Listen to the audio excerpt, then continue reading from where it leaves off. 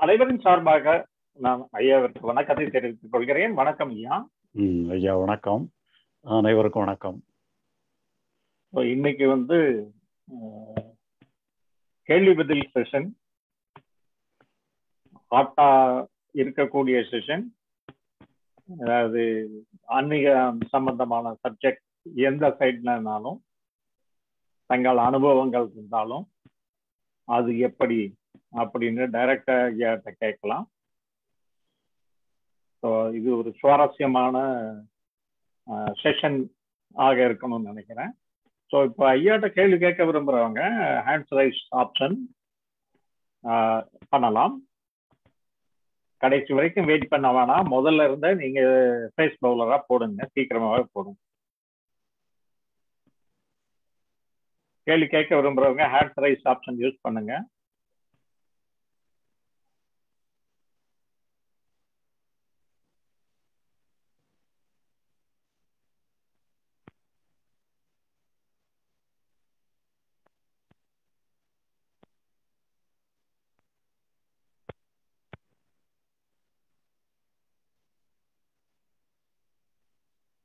ஐயாவுடைய புத்தகங்கள், ஐயாவுடைய மேகசின், ஐயாவுடைய வீடியோக்கள், இன்னும் பல டைரக்ஷன்ல இருந்து ஐயாவுடைய கருத்துக்களை மக்களுக்கு கொண்டு போய் சேர்க்கிற மாதிரி இருக்கு. எல்லாமே ஃப்ரீயா இருக்கு. யூடியூப்ல இருக்கு, ஃபேஸ்புக்ல இருக்கு, எல்லாத்துலயும் ஃப்ரீயா இருக்கு. ஸோ அதுல நீங்க பார்க்கும் பொழுது உங்களுக்கு மாற்றம் ஏற்படும். உங்களுக்கு புரிதல்ல டிஃபிகல்ட்டி இருக்கலாம், இது எப்படி அது எப்படின்னு. ஐயாவே நேரா கிளாரிஃபை பண்றாங்க.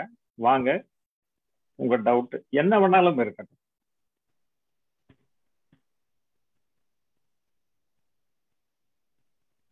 நீங்க கேள்வி கேட்கிற போதுதான் உங்களுக்கு அங்க மாற்றங்கள் நிகழும். மாற்றங்கள் வேணும்னா கேள்விகள் கேட்கணும்.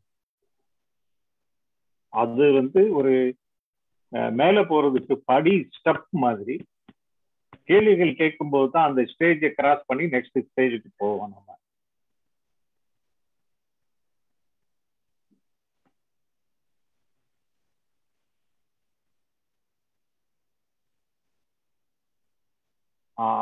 ஏகம்மை சென்னையில இருந்து வந்திருக்காங்க நினைக்கிறேன். அவங்கள நான் அன்மியூட் பண்றேன். வாங்க, நீங்க அன்மியூட் பண்ணிட்டு ஐயாட்ட பேசுங்க.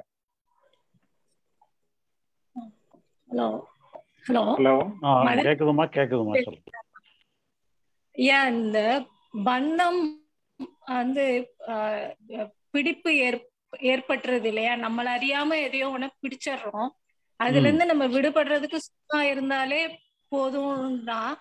ஆனா விடுபட மாட்டேங்கிறோமே, அது எதனால திரும்ப அது நாள் ஆகுமா அந்த பிடிப்பு விடுபடுறதுக்கு? பந்தம்னா எதுல பந்தமா? பந்தம்னா உதாரணமா சொல்லுங்க. என்னது நில பந்தம்? உதாரணமானா எனக்கு சொல்ல தெரியல. அதாவது இப்ப ஒரு தாட்டே வந்துச்சுன்னா அதுல ஒரு பிடிப்பு ஏற்பட்டு போய் அதை சிந்திக்கிறோம், அது திங்கிங்கா மாத்திடுறோம். அப்ப அதுவுமே அந்த டைப் ஆஃப் தாட்டே ரிப்பீட் ஆகும் போது அதுவுமே ஒரு பந்தமா? இல்ல, நீங்க உங்களுக்கு அது இயற்கை, எதுனாலுமே நீங்க இயற்கைன்னுட்டு எடுத்துக்கிடுங்க. அதாவது இது மனோ ரீதியான அம்சம் தானே. மனோ ரீதியான அம்சத்துல எல்லாமே இயற்கை தானிட்டு எடுத்துக்கிடுங்க. நீங்களா செலக்ட் பண்ணி இப்படி செய்யணும்னுட்டு முடிவு பண்ணாதுங்க. நீங்களா திங்க் பண்ணணும்னு நினைச்சு திங்க் பண்ண வேண்டாம். நீங்களா இப்படி இருக்கணும்னு மனசை பொறுத்த அளவுல, மனோ ரீதியான இயக்கத்தை பொறுத்த அளவுல இப்படித்தான் செயல்படணும்னுட்டு ஒரு இயக்கமும் கிடையாது. அது என்ன இயக்கம் இருந்தாலும் சரி, இது பந்தமா இருந்தாலும் சரி, எதுவா இருந்தாலும் சரி, அது இயற்கைன்ட்டு எடுத்துக்கிடுங்க. அதுல குற்றம் காண வேண்டாம். நீங்களா செய்யணும்னு சொன்னா என்ன பண்ணணுங்கிறது புறத்துல மட்டும்தான் இருக்கு. அகத்துல நமக்கு செயலே இல்லை. அது அகத்துல எது நடந்தாலும் அதுவா நடக்கும். நீங்களா செய்யறக்க நீங்களா ஒழுங்குபடுத்த வேண்டியதில்லை. ஆமா, நீங்க எல்லாமே ஓகே கொடுத்துருங்க, அவ்வளவுதான். உங்களுக்கு என்னென்ன நடக்குதோ அத்தனைக்கும் ஓகே கொடுத்துருங்க. எல்லாமே இறைவனுடைய செயலின்ட்டு எடுத்துக்கிடுங்க. நன்றி ஐயா. ஓகே ஓகே, நன்றி. வேற கேள்வி கேட்க விரும்புறவங்க ஹேண்ட்ஸ் ரைஸ் ஆப்ஷன் யூஸ் பண்ணுங்க.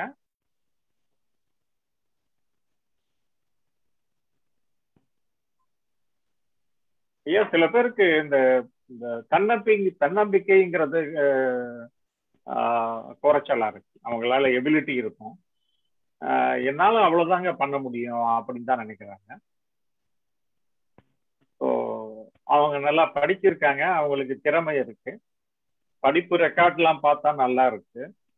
ஆனா ஒரு ஜாப் எடுத்து பண்ணுங்கன்னா என்னால அவ்வளவுலாம் பண்ண முடியாது, இப்ப நம்ம புரிதலுக்கே வர்றாங்க, இப்பெல்லாம் எனக்கு புரியாது, எனக்கு எவ்வளவு வருஷம் ஆகுமோ அப்படின்னு தான் சொல்றாங்களே ஒழிய அவங்க என்ன அடுத்த ஸ்டெப்புக்கு போனா அவங்களுக்கு அது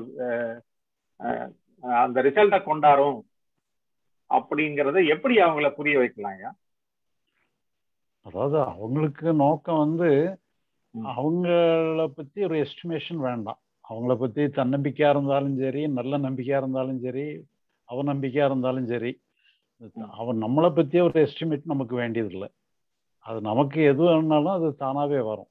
நம்ம வேலை என்னன்னு சொல்லி சொன்னா புறத்துல ஒரு வேலையை நம்ம செய்யணும், அவ்வளவுதான். அதை செய்யணுங்கிற எண்ணம் தான் இருக்கணும்படியே நாம் அதை செஞ்சு முடிப்போமா, நமக்கு அதுக்குள்ள தகுதி இருக்கா நீட்டு நம்ம ஆராய்ச்சி பண்ணோம்னு சொல்லி சொன்னா நம்ம அகத்துக்குள்ள திரும்பிடுறோம். அதனால நம்ம புறத்துல திரும்பணும்னு சொன்னா புறத்துக்கு தேவையானது அகத்திலேயே தானாவே உருவாகி வந்துடும். தன்னம்பிக்கை வேணும்னா தன்னம்பிக்கை வந்துடும், அவநம்பிக்கை தான் தேவைப்படும் சில நேரங்களில், அது கூட வந்துடும். என்ன வேணுமோ அந்த நேரத்துக்கு நம்ம எடுக்கிற வேலையை பொறுத்து இருக்கு. நம்ம வேலையை அதை வேலையை பொறுத்த அளவில் நம்ம ரெஸ்பான்சிபிலிட்டி எடுத்துக்கலாம். நம்ம என்ன செய்யணுமோ செய்ய வேண்டிய செயல்களில் பொறுப்பெடுத்துக்கிட்டோம்னு சொன்னால் அது நிறைவேற்றுறதுக்கான ஆற்றல் நமக்குள்ள இருந்து வரும். அது தன்னம்பிக்கையாகவும் வெளிப்படலாம், அவநம்பிக்கையாகவும் வெளிப்படலாம், என்ன வேணாலும் வெளிப்படலாம். நன்றி ஐயா. ஓகே, வாங்க கேள்வி கேட்க விரும்புறவங்க ஹேண்ட் ரைஸ் ஆப்ஷன் யூஸ் பண்ணுங்க.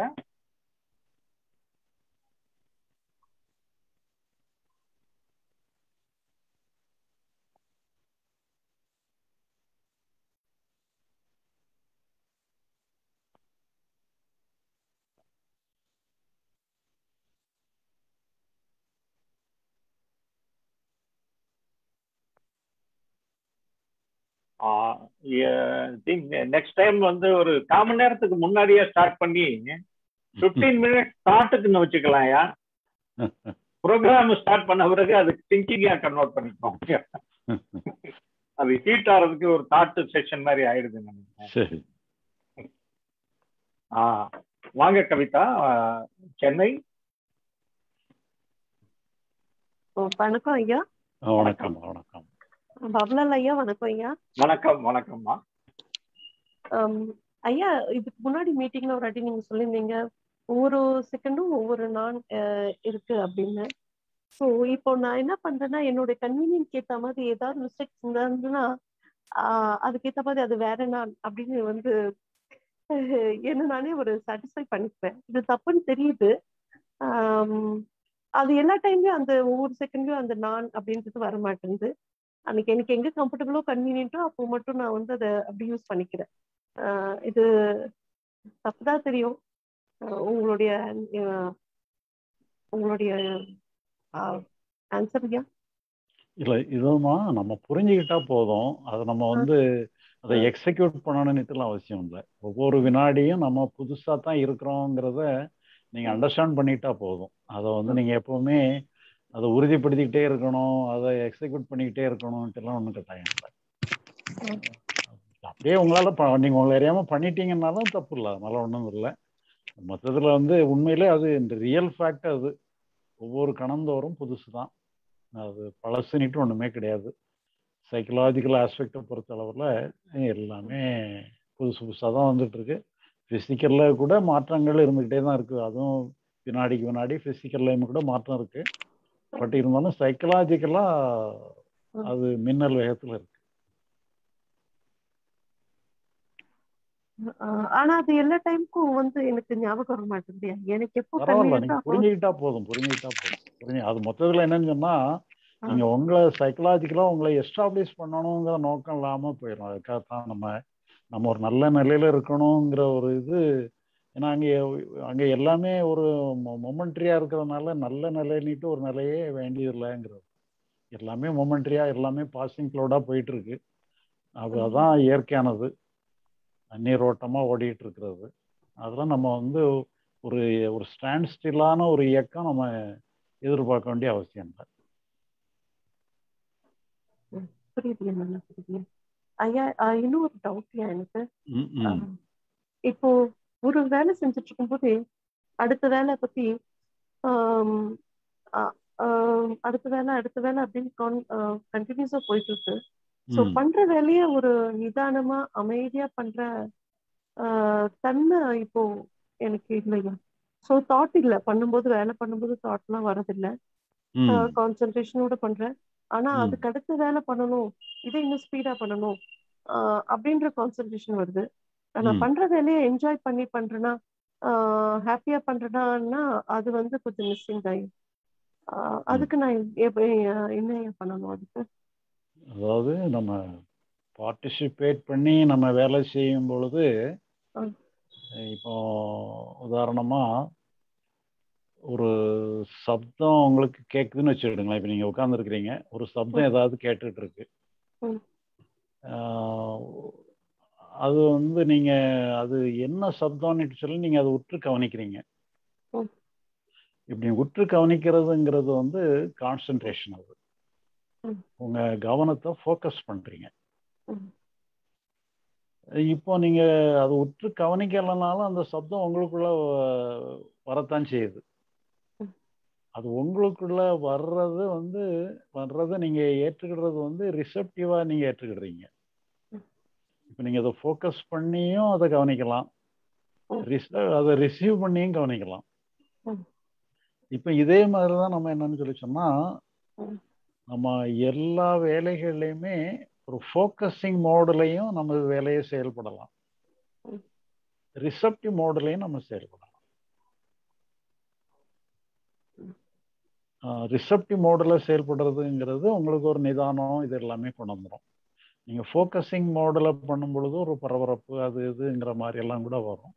அந்த ரிசப்டிவ் மோடில் செயல்படுறதுன்னா என்னங்கிறத கொஞ்சம் இப்போ நம்ம சப்தத்தை கவனிக்கிறது, சப்தம் உங்களுக்குள்ள வர்றதுங்கிறதெல்லாம் அது நமக்கு ஈஸியாக விளங்குது. பட் இருந்தாலும் செயல்கள்லையும் அது அப்படி ரிசப்டிவ் மோடில் எப்படி செயல்படுறது, நம்ம ஃபோக்கஸிங் மோடில் செயல்படுறது எல்லாருக்குமே நேச்சுரலாக இருக்குது. நம்ம அதில் கவனம் பண்ணிக்கிட்டு இருக்கிறோம், கவனம் டிஸ்ட்ராக்ஷன் ஆகுது, அப்படி இப்படிலாம் ஆயிடுது போயிடுது. அந்த ஃபோக்கஸிங் மோடில் செயல்படுறது காமனாக இருக்குது. ரிசப்டிவ் மோடில் செயல்படுறது எப்படிங்கிறதையும் கொஞ்சம் கற்றுக்கிட்டிங்கன்னா கொஞ்சம் செய்கிற செயல்கள் கொஞ்சம் இன்னும் கொஞ்சம் நல்லா இருக்கும். உதாரணத்துக்கு ரிசப்டிவ் மோடுக்கு ஒரே ஒரு உதாரணம் ஏதாவது சொல்லுங்க. அதான் நீங்க அதாவது அந்த இதுதான் நீங்க அதாவதுன்னா நீங்க உங்களுடைய ஃபோக்கஸிங் உங்களுடைய அட்டென்ஷனை குறைச்சிக்கிடுறீங்க. அதுவா உங்களுக்குள்ள நிகழ்ற மாதிரி. இப்போ எல்லாமே உங்களுடைய தாட் ப்ராசஸ்ல உங்களுடைய மைண்டுக்குள்ள தானே வருது. எல்லா அனுபவங்களும் எல்லா செயல்களுமே உங்க மைண்டுக்குள்ள ப்ராசஸ் ஆகி தான் நீங்க செயலா மாத்துறீங்க. உங்க மைண்டுக்குள்ள ப்ராசஸ் ஆகாம எதுவுமே செயலா ஆகுறது இல்லை. அப்படி மைண்டுக்குள்ள ப்ராசஸ் பண்றதுங்கிறது நீங்களா ஒரு இதுல கான்சன்ட்ரேட் பண்ணி பண்றது கொஞ்சம் ஒரு ஃபோக்கஸிங் மோடில் பண்ற மாதிரி ஆயிடுது. அதுவா உங்களுக்குள்ள ப்ராசஸிங் ஆகுறது ரிசப்டிவ் மோடுன்னு நம்ம மாதிரி எடுத்துக்கலாம். ஐயா, இப்ப நீங்க சொல்லும் போது எனக்கு ஒண்ணு தோணுச்சியா. சோ இப்ப அந்த ஃபோக்கஸ் பண்ணும்போது அதுல நான் இருக்கு, நான் பண்ற மாதிரி. அப்போ ரிசப்டிவ் மோட்னா பண்றது கர்த்தா வேற, நம்ம வெறும் டூ அந்த மாதிரி. அதாவது எப்படின்னா நீங்க இப்போ உதாரணமா நிறைய சப்தங்கள் கேக்குது, எல்லா சப்தத்தையும் நம்ம ரிசப்டிவா கேட்டுக்கிட்டே இருக்கிறோம். இது நீங்க ஒரு லிசனிங்கிற மாதிரி வந்துருது. எதிரையாவது ஒண்ணுல ஃபோக்கஸ் பண்றதுங்கிறது ஃபோக்கஸிங் பாயிண்ட்ங்கிற மாதிரி ஆயிடுது. அந்த டைப்பை நீங்க ஒரு உதாரணமா வச்சுக்கிட வேண்டியதான். வச்சுக்கிட்டு நீங்க அந்த மாதிரி சொல்ல போனா நீங்க எல்லாமே உங்களுக்குள்ள வர்ற மாதிரி நீங்க பார்த்துக்கலாம். அந்த நான்கிறதுக்கு இம்பார்ட்டன்ஸ் குறையிற மாதிரி தெரிஞ்சாலும் ஓகே தான். அதனால ஒன்றும் தப்பு இல்லை. ரொம்ப நன்றியா, தேங்க்யூ ஸோ மச்யா. நன்றியா. நன்றி. நான் உங்களை மீட் பண்றேன். ஐயாட்ட கேள்வி கேட்க விரும்புறவங்க ஹேண்ட்ஸ் ரைஸ் ஆப்ஷன் யூஸ் பண்ணுங்க.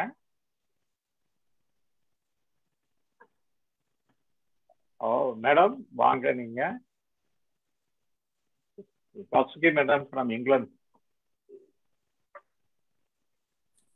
வணக்கம் ஐயா. வணக்கம். இருக்கீங்க? நல்லா இருக்கோம்மா. நீங்க நல்லா இருக்கீங்களா? இருக்கிறோம் ஐயா. நீங்க இப்ப நீங்க அந்த அந்த அம்மாக்கு சொன்னதுல எனக்கு ஒரு டவுட் ஐயா.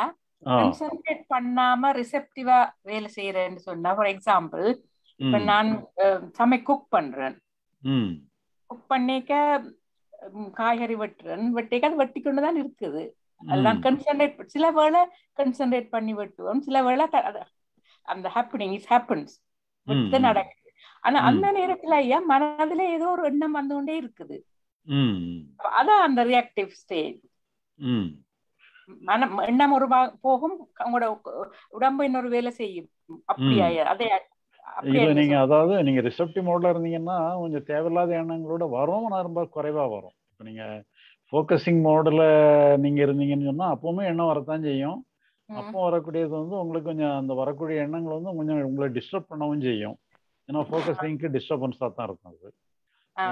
ஏன்னா இப்போ ரிசெப்டிவ் மோடில் வந்து உங்களுக்கு எதுவுமே டிஸ்டர்ப் பண்ணாது, எல்லாமே வரும், அன்டிஸ்டர்ப்டாகவே இருக்கும். அப்ப ரிசெப்டிவ் மோட்லயும் கான்சென்ட்ரேட் பண்ணி நான் ஒரு காய்கறி சமைக்கிறேன் ஐயா, காயை வெட்டி எல்லாம் போட்டு எல்லாம் பண்றேன். அந்த உப்பு போடக்க எனக்கு அந்த கான்சென்ட்ரேஷன் வரும், இவ்வளவுதான் போடணும். மற்ற நேரங்கள்ல அப்படி கை செய்து கொண்டே போவோம். 2 தரமும் எனக்கு வருது எண்ணங்கள். அது இந்த செய்கைய பாதிக்குது இல்ல. சரி, அதாவதுமா அது கான்சென்ட்ரேஷனாலையும் பண்ணக்கூடாதுங்கிறது இல்லை. நீங்க ரிசெப்டிவ் மோட்லயுமே கூட அங்கேயும் தேவையான ஒர்க்குக்கான எனர்ஜி கான்சென்ட்ரேஷன்லாம் கூட இதுலயும் கூட கிடைக்கும். பட் இருந்தாலும் இப்படி ஒரு மோடு இருக்குங்கிறத நம்ம அண்டர்ஸ்டாண்ட் பண்ணிக்கிட்டா போதும். ரிசெப்டிவ் மோடுன்னுட்டு ஒரு மோடு இருக்குங்கிறத அண்டர்ஸ்டாண்ட் பண்ணிக்கிட்டீங்கன்னா அந்த ரிசெப்டிவ் மோடுல இருந்துகிட்டே நம்ம செயல்படுறதுங்கிறது இன்னும் கொஞ்சம் நல்லா இருந்த மாதிரி இருக்கும். அப்ப இந்த எக்கார்ட் டோலி எல்லாம் சொல்லுவாங்க பீயிங் இன் தி பிரசன்ட், அதுக்கு இது ஜஸ்ட் ஆப்போசிட்டா இருக்குது. பீயிங் இது கூட பீயிங் இன் தி பிரசன்ட் மாதிரி தானே வரும். இதுவும் பிரசன்ட் தானே. நம்ம வந்து சொல்ல போனா உண்மையான பீயிங் இன் தி பிரசன்ட் இதுதான். அதாவது அந்த கான்சென்ட்ரேஷன் கூட நம்ம பிரசன்ட்னு நினைக்கிறோம், அதோட கூட இதுதான். இது சொல்ல போனா இதுல எல்லாத்தையுமே உள்ளடக்குது பாத்தீங்களா. அதுல வந்து எதையோ ஒண்ணுதான் உள்ளடக்குது கான்சென்ட்ரேஷன் வந்து. இது வந்து எல்லாத்தையுமே உள்ளடக்குறதுனால இதுதான் ரியல் பீயிங் இன் தி பிரசன்ட்ங்கிற மாதிரி இருக்கு. அப்ப இந்த மல்டி டாஸ்கிங்னு சொல்லுவாங்களே, அது இந்த மோட ரிசெப்டிவ் மோட. மல்டி டாஸ்க்குங்கிறது கூட அது கொஞ்சம் ஒர்க்கை இது பண்றது, அது ஒர்க்கை டிவைட் பண்ணி அதை கொஞ்சம் இது பண்றது. பட் இருந்தாலும் இது வந்து ஒரு நாம எல்லாத்தையுமே ஏற்றுக்கொள்ளக்கூடிய ஒரு ஆதாரமான நிலைங்கிற மாதிரி நம்ம இது பண்ணிக்கிடுறோம். அது மல்டி டாஸ்க் எடுக்கணும்னு சொன்னா அதுக்கும் அதுவும் கொஞ்சம் கான்சென்ட்ரேஷனை பண்ணி தான் பண்ண முடியும். அந்த கான்சென்ட்ரேஷனும் கூட இந்த டோட்டல் மைண்டுங்கிற மாதிரி வந்துடும். இது வந்து ரிசெப்டிவ் மோடுங்கிறது வந்து ஒரு டோட்டல்ங்கிற மாதிரி வரும். அந்த டோட்டல்ல அதுவும் ஒரு பகுதியா, கான்சென்ட்ரேஷன் கூட ஒரு பகுதியா மாறி இந்த இந்த கான்செப்ட் இன்றைக்கு தானே எனக்கு விளங்கிச்சு. நீங்க சொல்லிக்க தியானம் பண்ணிக்க அப்படி நீங்க எல்லாத்தையும் பிரிவா இருங்கன்னு சொல்றது விளங்கிச்சு. ஆனா வேலை செய்யக்கம் இருக்குன்னு சொல்லதான் இன்றைக்கு தான் விளங்கிச்சு. ஸோ ஐ டோன்ட் நோ நான் அந்த மோட்ல செய்யறேனோ இல்லையோன்னு. எப்படி எனக்கு தெரியும் நான் ரிசெப்டிவ் மோட்ல செய்யறேனா இல்லையாண்டு? இதை நீங்க கொஞ்சம் வாட்ச் பண்ணி பாருங்க. ரிசெப்டிவ் மோடுனா என்ன? இப்ப நீங்க இதானே இந்த புதுசா அந்த வார்த்தையை கேக்குறீங்க. என்னமோ நீங்க அதை டெஸ்ட் பண்ணி பாருங்க. ரிசெப்டிவ் மோடுனா என்ன, ஃபோக்கஸிங் மோடுனா என்னங்கிறத ஸ்டடி பண்ணுங்க. உங்களுக்குள்ளே வித்தியாசம் கண்டுபிடிச்சிக்கலாம். ஓகே. அப்படி என்ன வித்தியாசம் வரும் ஐயா ரிசெப்டிவ் மோட்ல செய்ய? வொர்க் ஈஸியா நடக்குமா? ஆமா, உங்களுக்கு எதுவுமே உங்களுக்கு வந்து உங்களை பாதிக்கிறது ரொம்ப கொஞ்சம் குறையும். எதனாலும் உங்களை பாதிக்காது. ரிசெப்டிவ் மோடு அந்த ஃபோக்கஸிங் மோடில் வந்து எதுவுமே உங்களை ஈஸியாக உங்களை பாதிக்கிறது அதிகமாக இருக்கும். இது வந்து கொஞ்சம் பாதிப்புகள்லாம் கொஞ்சம் குறையும். நீங்க சொல்ற இந்த ரிசெப்டிவ் மோடும் கன்சென்ட்ரேஷன் மோடும் ஐயா புறச்செயலுக்கு தானே சொல்றீங்க? புறச்செயலுக்கு தான். அகத்தை பொறுத்த அளவுல தான் உங்களுக்கு ஒரு வேலையுமே கிடையாதுல்ல. எல்லாமே ஓகேங்கும் போது அங்க நீங்க கான்சென்ட்ரேஷன் மோடா இருந்தான்னா ஃபோக்கஸிங் மோடா இருந்தானா எதுவா இருந்தாலும் ஓகே தான். அங்க அகங்கிறது இதெல்லாம் புறத்துக்கு நம்ம செயல்படும் போது எப்படி செயல்பட்டான்னு சொன்னா கொஞ்சம் அது மனசுக்கு கொஞ்சம் ரொம்ப பாதிக்காதபடியும் எல்லாத்தையுமே நல்லா செய்யற மாதிரியும் ஒரு தன்மையை கொடுக்கும். சரி, எனக்கு அகத்துல புரிஞ்சுது, புறத்துல செயலுக்கு எனக்கு இன்றைக்கு தான் இந்த கான்செப்ட் விளங்கிச்சு. நான் கவனிச்சு பாக்குறேன் ஐயா எப்படி இருக்கு. சரி அம்மா, ஓகே. தேங்க்யூ வெரி மச் ஐயா. தேங்க்யூ, நன்றி. நன்றி. மீட் பண்றவங்கள ஆமா. ஐயாட்ட கேள்வி கேட்க விரும்புறாங்க, ஹேண்ட் ரைஸ் ஆப்ஷன் யூஸ் பண்ணுங்க. வாங்க. முத்துமாரி, உங்களை அன்மியூட் பண்ணிருக்கேன், வாங்க. ஐயா வணக்கங்க ஐயா. வணக்கம். வணக்கம் ஐயா.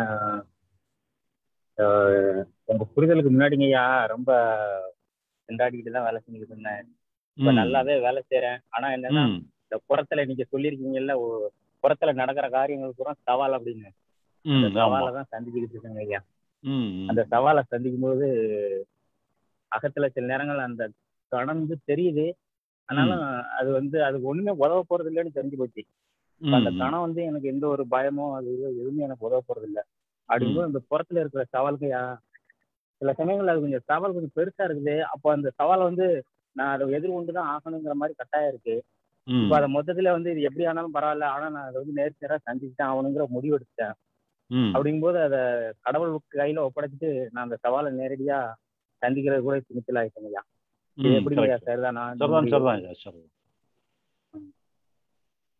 சரிங்கய்யா, ரொம்ப நன்றிங்கய்யா.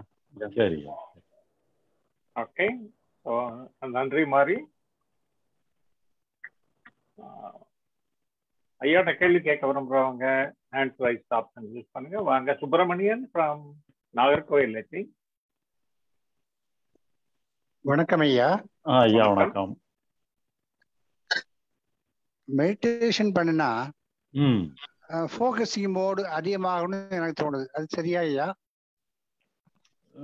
அதான் மெடிடேஷன் மோட்ல ஃபோகஸிங் மோடு அதிகமாக தான் ஆகும். ஆமா, அதிகமாக தான். இப்போ நம்ம சொல்ல போனான்னு சொன்னா, இப்போ நம்ம சர்வரூப தியானம்னுட்டு நம்ம தியானம் சொல்றோம் பாத்தீங்களா? ஆமா. அந்த சர்வரூப தியானத்துல ஃபோகஸிங் மோடோட இந்த மோடு கொஞ்சம் இதுக்கு கொஞ்சம் வாய்ப்பு அதிகமா இருக்கும். நம்ம ரிசெப்டிவ் மோடு கொஞ்சம் வாய்ப்பு அதிகமா இருக்கும். அது ஃபோகஸிங் மோடுன்னு சொல்ல முடியாது. இல்ல, நான் மெடிடேஷன் ஒரு 15 நிமிஷம் 20 நிமிஷம் பண்ணுவேன் ஐயா. அப்படி பண்ணிட்டு இருந்தா கார் ஓட்டும் போதெல்லாம் அந்த ரோடெல்லாம் ரொம்ப தெளிவா கிளியரா இருக்கும். அப்ப ஃபோகஸிங் நல்லா இருக்கும். நமக்கு அந்த பார்வையும் யார் யாரு வர எல்லாம் ரொம்ப தெளிவா இருக்கும். ஒரு 6 மாசம் எல்லாம் பண்ணலைன்னா அந்த அளவுக்கு அந்த ஃபோகஸிங் இருக்குல்ல. அப்போ அந்த ஃபோகஸிங் மோடுக்கு தான் அதிகமா யூஸ் ஆகுது மெடிடேஷன். நீங்க சொன்ன மாதிரி ரிசெப்டிவ் மோடு தான் ரொம்ப நல்ல விஷயம். ஏன்னா நமக்கு எந்த பாதிப்பு இல்லாம நிதானமா அந்த வேலைகளை செய்வோங்கிறது இப்பதான் புரியுது.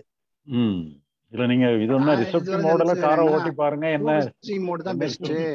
ரிசெப்டிவ் மோட்ல சக்சஸ் ஆகும். இல்ல, நீங்க ரிசெப்டிவ் மோட்ல, ஆனா ரிசெப்டிவ் மோடு தான் ரொம்ப நல்லதுன்னு இப்போ நீங்க சொன்ன பிறகு தான் எனக்கு புரியுது. சரி. இல்ல, நீங்க ரிசெப்டிவ் மோட்ல ஒரு தடவை காரை ஓட்டி பாருங்க. இந்த மாதிரி கான்சன்ட்ரேஷன், அதுலயுமே கான்சன்ட்ரேஷன் கிடைக்கும். அது கான்சன்ட்ரேஷன் விரோதமானது இல்லை. அது கான்சன்ட்ரேஷனையும் உள்ளடக்குனது தான் அது. அதனால அது எப்படி கான்சன்ட்ரேஷன், எப்படி உங்களுக்கு ரோடெல்லாம் தெளிவா தருதாங்கிறத கூட நீங்க பார்க்கலாம். ஆமா, பண்ணி பார்க்கணும். நன்றி ஐயா. ஓகே, நன்றி. வாங்க, நெக்ஸ்ட் யாரு கேள்வி கேட்கலாம்? கிருஷ்ணா ராதாகிருஷ்ணன், சிங்கப்பூர். ஐயா வணக்கம் ஐயா. வணக்கம் ஐயா. இப்ப இந்த ரிசெப்டிவ் மோட்ன்றது எஃபர்ட்லெஸ் மோட் அப்படின்னு சொல்லலாம்ல ஐயா? எஃபர்ட்லெஸ், அதாவது ஜஸ்ட் லைக், ஆமா, எஃபர்ட்லெஸ் மோட். அந்த வர்க்க ஜஸ்ட் லைக் தட்னு பண்றோம்ல, அந்த மாதிரி விட்னஸிங் மாதிரி ஆயிருங்கிறது. சரிங்க சரிங்க ஐயா. அப்புறம் இன்னொன்னு இப்ப நம்ம எமர்ஜென்சி டைம்ல எல்லாம் நம்மளுக்கு பாத்தீங்கன்னா கான்சென்ட்ரேஷன் ஆட்டோமேட்டிக்கா வருது பாத்தீங்களா? அதுல இருந்து வெளில வரணும் அப்படின்ற மாதிரி தாட்டும் கம்மியா தான் இருக்கும் நேச்சுரலாவே. அதே மாதிரி இப்ப நம்ம பிசிக்கல்லி டயர்ட் ஆயிட்டோன்னு வைங்களேன், பாடி டயர்டா இருக்கப்பயும் பாத்தீங்கன்னா மைண்ட் பாடி பெயின் இருக்கும், ஆனா மைண்ட்ல வந்து மைண்ட் ரிலாக்ஸா இருக்கும், நிறைய தாட்ஸ் இல்லாம இருக்கும். அது அப்ப அந்த இடத்துலயும் ஒரு மைண்ட் ஃப்ரீ கிடைக்குது. அதுல எக்ஸர்சைஸ் டயர்ட் ஆயிட்டாலா, வேலை செஞ்சு டயர்ட் ஆனாலா? ஆமா ஆமா ஆமா. பாடி பெயின் இருக்கும், ஆனா மைண்ட்ல வந்து பாத்தீங்கன்னா நிறைய தாட்ஸ் எல்லாம் ஓடாது. அது ஒரு இதுக்குதான் சொன்னேன் நான். இருந்தாலும் நீங்க சொல்றது புரியுது. சரி சரி, நான் ஒரு இதுக்காக சொன்னேன். ஓகே ஓகே, ரொம்ப நன்றியா. சரி ஓகே, நன்றி. கல்பனா, நான் உங்களை அன்மீட் பண்ணிருக்கேன், வாங்க நீங்க. வணக்கம் ஐயா, கல்பனா. வணக்கம் ஐயா. முன்னாடி ஸ்ட்ரெஸ்ஸா இருக்கும் போதெல்லாம் தலை ரொம்ப வெயிட்டா இருக்க மாதிரி இருக்கும். இப்போ நீங்க சொல்ற மாதிரி பண்ணி பார்க்கும்பொழுது வெயிட்லெஸ்ஸா ஒரு ஃப்ளோயிங் ஸ்டேட் அந்த மாதிரி எல்லாம் வருமாயா? அந்த மாதிரி எல்லாம் ஃபீல் பண்ண முடியுது ஐயா? வெயிட்லெஸ்ஸா இருக்க மாதிரி தலை உச்சம் தலை வழியா ஏதோ ஃப்ளோ ஆகுற மாதிரி ஒரு ஃபீல் இருக்கும். அது பிசிக்கலா அது மாதிரி நடக்குமாயா? அதுக்கு தான் பிரவாகம் சொல்றீங்களா? இல்ல, பிரவாகம்ங்கிறது வந்து மொத்தத்துல எல்லாமே பிரவாகமா போயிட்டு இருக்கு. நாம எதையுமே பிடிச்சு வைக்காத நிலையில எதையுமே பிடிச்சு வைக்கலன்னா அது பாட்டு போயிட்டே தான் இருக்கும். அந்த பிடிக்கிறது குறையிறது தான் பிரவாகம்னு சொல்றது. இப்போ நீங்க கேட்கறது வந்து இந்த ரிசப்டிவ் மோட பத்தி கேக்குறீங்களா? இல்லையா, பிசிக்கலா அந்த மாதிரி சேஞ்சஸ் தெரியுங்களா? நம்ம மைண்ட்ல எது வந்தாலுமே அது ஓகே அப்படின்னு சொல்லிட்டு அக்செப்ட் பண்ணும்போது ரொம்ப லேசா. ஆமா, அது நீங்க மனசுல வந்து எல்லாமே கொஞ்சம் ஃப்ரீ ஃப்ளோல இருந்ததுன்னா அது பாடியிலையுமே தெரியும், பிசிக்கலாவும் தெரியும். ஓகேங்கய்யா, தேங்க்யூ. ஓகே, நன்றி.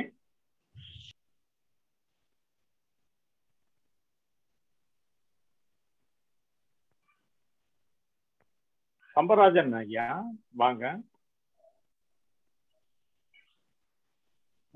வணக்கம் ஐயா. வணக்கம். ஹலோ. வணக்கம் ஐயா, கேக்குதியா? சர்வரூப தியானம் அதுக்கு வந்து எதுவும் வீடியோ இருக்கா ஐயா? இருக்கா. நீங்க சர்வரூப தியானம்னு சொல்லி பாபுலாலே சொன்னா அவனே லிங்க் அனுப்பி விட்டுருவான். ஐயா நான் அனுப்புறேன் ஐயா. சம்பராஜன் ஐயா, நான் உங்களுக்கு அனுப்புறேன். சரிங்க. சந்திரசேகர் ஐயா கூட சர்வரூபம் இல்ல தியானம் கிளாஸ் போட்டாரு, அதுவும் அனுப்புறோம்.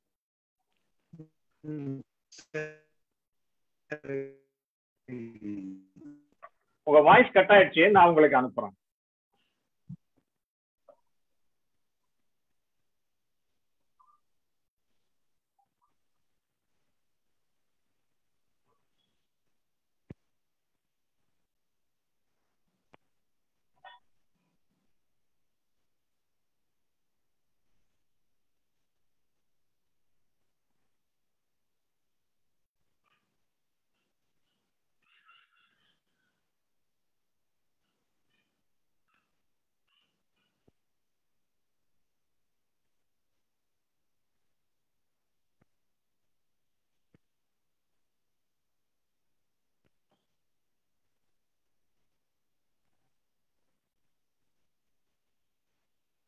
கேள்விகள் கேட்க விரும்புறாங்க, ஹேண்ட்ஸ் ரைஸ் ஆப்ஷன் யூஸ் பண்ணுங்க.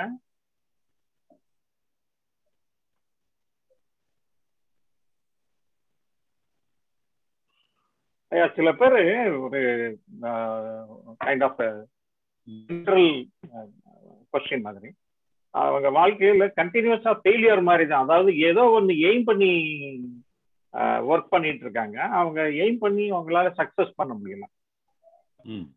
ஸோ அது வந்து கொஞ்சம் லென்த்தியர் பீரியட், 5 years 10 years அந்த மாதிரி பீரியட்ல அவங்க வந்து அந்த சக்சஸ் பார்க்க முடியாதனால அவங்க வந்து கம்ப்ளீட்டா வந்து ஒரு சூசைட் பண்ணிக்கணும் அப்படிங்கிற ஸ்டேஜுக்கு கூட அந்த அளவுக்கு இறங்கி வந்துடும். இப்போ இவங்களுக்கு என்ன மாதிரி, இப்ப அவங்களுக்கு எல்லாம் அகம்புறம்லாம் சொன்னா கேட்கறதுக்கு டைம் இருக்கு. எப்படி இவங்களை வெளியே கொண்டாடலாம், என்ன மாதிரி அவங்களுக்கு வழிகாட்டணும்?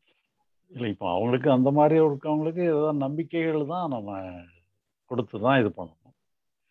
இறை நம்பிக்கை, கர்மா, அது இதெல்லாத்தையும் சொல்லி ஏதோ ஒன்று முதல்ல அவங்கள வந்து முடிஞ்சதெல்லாம் முடிஞ்சதுங்கிற மாதிரி எடுத்துக்கிட்டு செய்யக்கூடியது என்ன, அடுத்தது என்னங்கிற கேள்விக்கு அவங்கள திருப்புற பார்க்கணும். நடந்து முடிஞ்சதை கேன்சல் பண்றதுக்கு கற்றுக்கிடணும். புதுசா வர்றத அதை எதிர்கொள்றதுக்கும் கற்றுக்கணும். அந்த மாதிரி ஒரு அதுக்கு தகுந்த மாதிரி அவங்களுக்கு உதாரணங்களோ கதைகளையோ சொல்லி அணுகணும். அவங்க ரெண்டாவது அவங்க ஒரு முடிவுக்கு வந்துடுறாங்க பார்த்தீங்களா, நம்ம என்ன முடிவுக்கு வந்துடுறாங்கன்னா நம்மளால முடியாதுன்னுட்டு ஒரு முடிவுக்கு வந்துடுறாங்க. ஆமாயா. அதனால ஓப்பன் மைண்டடா வர்றதுக்கு முதல்ல இது பண்ணணும். அதுவே வந்து ஒரு தனக்கு முடியாதுங்கிறதுமே கூட அது கூட ஒரு ஏதோ ஒரு முடிவுக்கு வந்து சிந்திக்கிறதுக்கே தயாரில்லைங்கிற மாதிரி வந்துடுறாங்க. முதல்ல அந்த அணுகுமுறையுமே மாத்தினா தான் அடுத்ததுக்கு போறபடி. அதனால முதல்ல அவங்க அப்படி ஒரு முடிவுக்கு வராதபடி நடந்தது எல்லாத்தையும் விட்டுட்டு அடுத்தது என்னங்கிற கேள்விக்கு வர்றதுக்கு தயாராகும். சரி ஐயாட்ட கேள்வி கேட்க விரும்புறவங்க ஹேண்ட் ரைஸ் ஆப்ஷன் யூஸ் பண்ணுங்க. வினோத் சேலம். ஹலோ ஐயா, வணக்கம் ஐயா. வணக்கம் ஐயா. இது புறம் சம்பந்தப்பட்ட ஒரு கேள்விங்க ஐயா. புறத்துல வந்து நம்ம ஒரு ஒரு நல்ல ஒழுக்கமான இப்ப காலையில வாக்கிங் போறது இந்த மாதிரி ஒரு செயல் செய்யலான்னு ஒரு முடிவு எடுக்கிறோம்.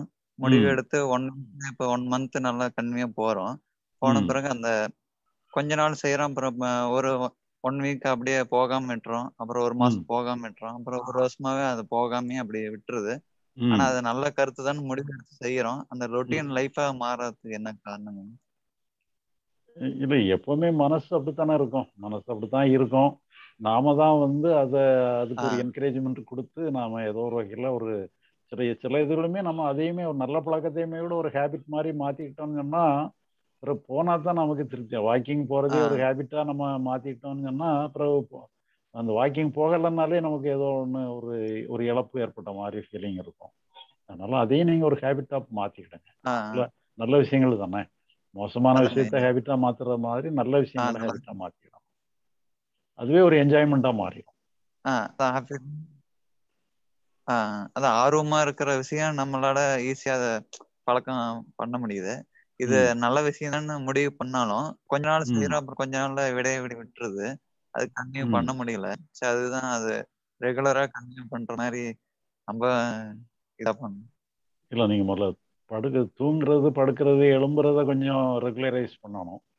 பண்ணாதான் உங்களுக்கு டைம் இருந்தால் தானே சிலதெல்லாம் பண்ண முடியும். சிலதெல்லாம் டைம் இல்லாமலும் போயிடும். டைம் இருந்தீங்கன்னு சொன்னா தான் அவங்களுக்கு ரெகுலரைஸ் பண்ண முடியும். அது நீங்க கொஞ்சம் சிலதுக்கெல்லாம் கொஞ்சம் ஆரம்பத்தில் இது பண்ணிடுங்க. ரெண்டாவது யாராவது நீங்க வாக்கிங் எல்லாம் போறாங்கன்னா தனிமையா போறாங்கன்னா சில நேரங்களில் கேன்சல் ஆகிறதுக்கு வாய்ப்பு இருக்கு. நீங்க ஃப்ரெண்ட்ஸோட வாக்கிங் போறீங்கன்னு வச்சுக்கோங்க, நீங்க போகலன்னாலும் அவங்க இழுத்துட்டு போயிடுவாங்க. அந்த மாதிரி அப்படி ஒரு இதை ஃபார்ம் பண்ணிடுவாங்க.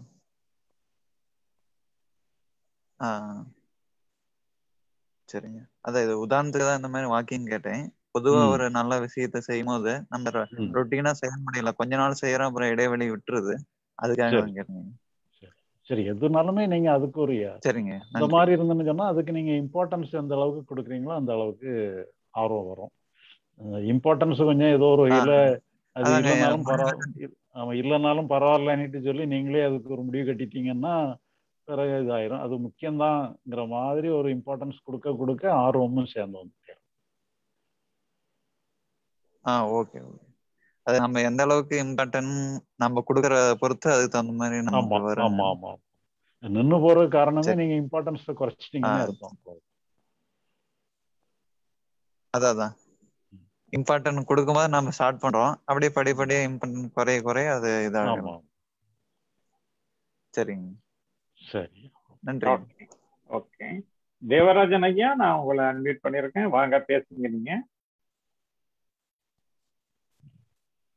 ஐயா வணக்கம். வணக்கம் ஐயா. வணக்கம் ஐயா, எல்லாம் நல்லா இருக்கீங்களா? நல்லா இருக்கேன் ஐயா. நல்லா. ரொம்ப சந்தோஷம் ஐயா. என்னுடைய கேள்வியை தான் எனக்கு முன்னாடி உள்ளவரும் கேட்டிருக்காரு.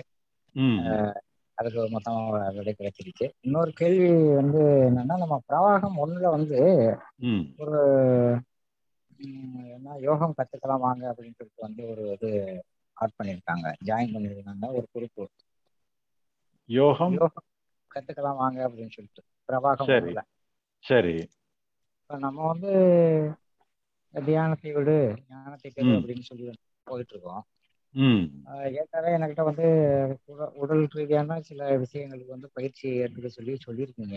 அதுக்கு பற்றி அவங்க ஆட் பண்ணியிருக்காங்க. சில பயிற்சிகள் வந்து இலவசமாகவும், 2வது கட்ட பயிற்சி வந்து பணமாகவும் வந்து எடுத்துக்கணும் அப்படின்னு சொல்லியிருக்காங்க. 21 நாள். அது நம்மளுடைய கவனத்துக்கு உட்பட்டு தான் அதெல்லாம் அந்த பதிவுகள் எல்லாம் வருதுங்களா? அப்படி இருக்கும்பொழுது நம்ம முறையா வந்து சேர்ந்துக்கலாமா அப்படிங்கிற ஒரு சின்ன சந்தேகம் இருந்தது. இல்லை, அது என்னன்னு எனக்கே தெரியல. அது ஏன்னா சிலவங்க நம்ம நிறைய வாரம் நம்ம பொதுவாக இந்த மாதிரி இதுகளெல்லாம் நம்ம இந்த குரூப் 1லேருந்து 10 வரைக்கும் இதெல்லாம் போடக்கூடாதுன்னு ரெஸ்ட்ரிக்ட் பண்ணியிருக்கிறோம். ஜெனரல் குரூப்ல தான் இந்த மாதிரி இதுகளெல்லாம் போட்டுக்கிடுங்கன்னு சொல்லியிருக்கிறோம். அது ஏதோ மீறி ஏதோ போட்டிருக்கிறாங்கன்னு நினைக்கிறேன். அது என்ன அதனுடைய டீட்டெயில்ஸ் நமக்கு தெரியாது. ஆக்சுவலி இது பாபுலால் ஐயா கிட்ட நான் கேட்கலாம் அப்படின்னு நினைச்சிட்டு இருந்தேன். இன்னைக்கு உங்களுடைய சத்சங்கம் வந்துருச்சா, அதனால சரி நேரடியாவே கேட்கலாம் அப்படின்னு நான் கேட்டேன். வேற ஒன்றும் ஐயா அது தேவராஜன் ஐயா, அது நம்ம பிரவாகம் குரூப்ல நம்ம ஐயாவுடைய கருத்துக்களுக்காகத்தான் ரிசர்வ் பண்ணியிருக்கோம். அது திருப்பி நிறைய பேர் எக்ஸ்பிளைன் பண்ணியிருக்கோம். யாரோ மெம்பர்ஸ் ஒருத்தவங்க வந்து அவங்க ஏதோ பார்ட்டிசிபேட் பண்றத போட்டு விட்டுறாங்க. ஆமா ஆமா, வாதங்களை அங்க வந்து உங்களுக்கு கன்ஃபியூஷன் ஆகுது. அதுக்கும் நம்ம பகவத் மிஷன் ஆக்டிவிட்டிக்கும் சம்பந்தம் இல்லைங்கிறதுதான் புரிஞ்சுக்க முடியுது. ஏன்னா நம்ம ஒரு பாதையில போயிட்டே இருக்கோமா, திடீர்னு வந்து இதுக்குள்ள உள்ள வந்தோடனே திருப்பி டைவர்ட் ஆகுது. ஏன்னா அப்படி பயிற்சி அதான் நிறைய நடந்துக்கிட்டே இருக்காங்களே, அதை ஏன் நம்ம மிஷினை பயன்படுத்துறாங்க அப்படின்னு ஒரு சின்ன சந்தேகம் இருந்தது. அவங்களே என்ன பார்க்கணும். அதுதான் தேவராஜனே, அது வந்து குரூப் மெயின்டெனன்ஸ் டிசிப்ளின் தான் முக்கியம். வேற ஒன்றும் நமக்கு வேற ஒன்றும் சொல்ல முடியாது. அட்வைஸ் பண்ணலாம். 2 தடவை பண்ணாங்கன்னா அவங்கள ரிமூவ் பண்ணணும். சரி, அது என்னன்னு பாருங்க. அது நல்லதுன்னா கூட நம்ம வந்து யூஸ் பண்ணலாம், இல்லைன்னா வந்து அவங்கள வந்து ரிமூவ் பண்ணிடணும். ஏன்னா அது தாட்ஸ் வேற, நம்மளோட லைன் வேறையா இருக்கிறதுனால பயிற்சி எடுக்கிறதுனா தனியா போய் எடுத்துக்கிட்டோம் வச்சுக்கிட்டோம்.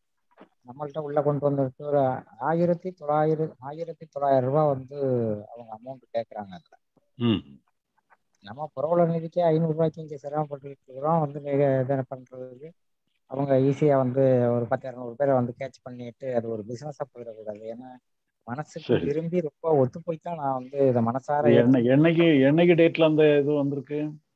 அது உங்களுக்கு திருப்பி நான் பாப்புலர் ஐயாவுக்கு வந்து நான் தேடி பார்த்துட்டு அவர் சொல்லிடுறேன். அது பிரவாகம் இல்லை, பிரவாகம் 1 இல்லையா, அல்லது அது பிரவாகம் ஜெனரல்? பிரவாகம் ஜெனரல்லையும் 1, 2, 3 இருக்கு. அந்த பிரவாகம் ஜெனரல்ல சரி எது வேணாலும் போட்டுடுங்கன்னு விட்டுருக்கோம். பிரவாகம் 1ல வந்துருக்கு. சரி அதுல எல்லாம் ரெஸ்ட்ரிக்டட் தான், அதெல்லாம் போடக்கூடாது. ஆமா ஆமா, பார்த்துக்கலாம். இன்னொன்று வந்து கொஞ்சம் கொஞ்சமா வந்து அந்த மனநிலைங்கிறது வந்து அமைதியை நோக்கி போயிட்டு இருக்கு. சந்தோஷமா இருக்கு. சரி, மற்றபடி வந்து அடுத்த ஞான முகாம்ல திருப்பி மீண்டும் வந்து ஜாயின் பண்ணாதான் இன்னும் கொஞ்சம் தெளிவு பெற முடியும்னு நினைக்கிறேன். ரொம்ப சந்தோஷம் வாய்ப்பு. நன்றி. நன்றியா தேவராஜன். நன்றிங்க. சரிங்க. முருகேசன், அக்குஹிலர் முருகேசன் ஐயா, நான் உங்களை அன்மியூட் பண்ணிருக்கேன். வாங்க.